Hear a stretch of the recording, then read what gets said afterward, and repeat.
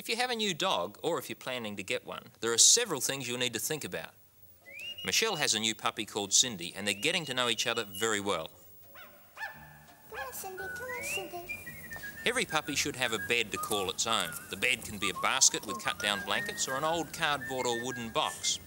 When you pick up your puppy, hold it as carefully as you'd hold a baby. Support the puppy's body with your arms and keep its legs together. Then feeding. Give it water and milk,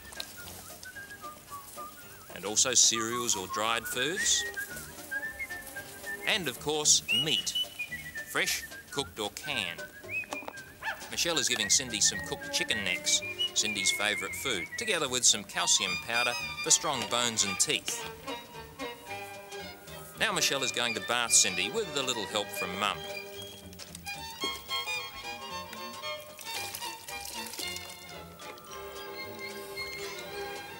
Cindy has a bath about once every 2 weeks. If you want to give your puppy regular baths, start when it's young. Use shallow, lukewarm water and ordinary soap or dog shampoo. And always bath your dog in a warm place. Some attractive dogs have never had a bath in their lives.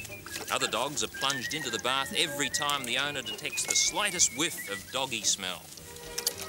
But all dogs need at least an occasional bath, and you'll need to work out with your puppy just how often that will be.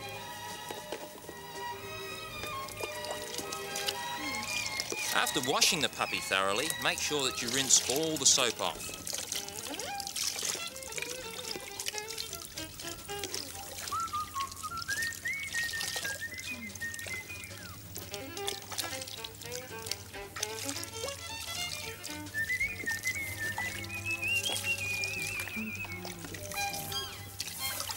And then it's time to dry the puppy.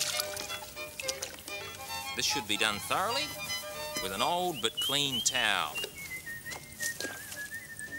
And when drying the puppy, be sure to keep it warm.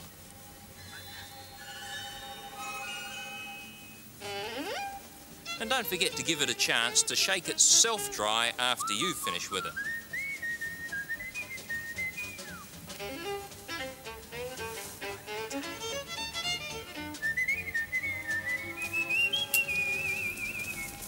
And then comes brushing.